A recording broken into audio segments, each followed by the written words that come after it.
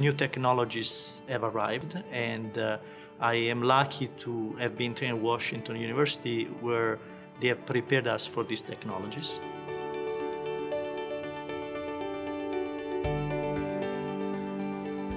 This hybrid room allows patients to have high-tech care right in their community. So right where they take their kids to school, go to the library, do their grocery shopping, it's in their community. I help to pay for this hybrid room because I believe in it. I believe it should be in this community, and I believe we should take care of patients where they live.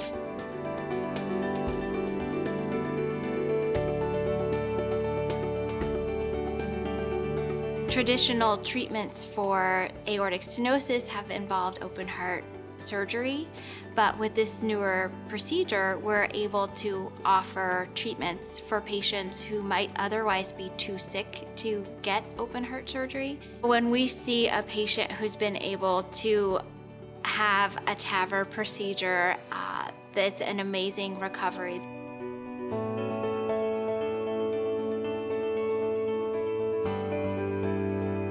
When I first met Lily, she was a very frail lady, was stuck in a wheelchair, audibly wheezing. I didn't even need a stethoscope or a chest x-ray to be able to tell that she was suffering. Lily came after an extensive evaluation of her condition. Is a patient who had a severely stenotic aortic valve, but was also characterized by multiple risk factors that were not making her a candidate for standard surgical aortic valve replacement. The timing was perfect. She came when the hybrid room was already set up, everybody was trained and ready to go, and magically she became the first patient.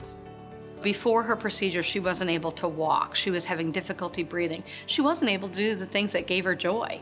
And that joy is shopping or her grandkids. It tuckered her out. She didn't have the energy.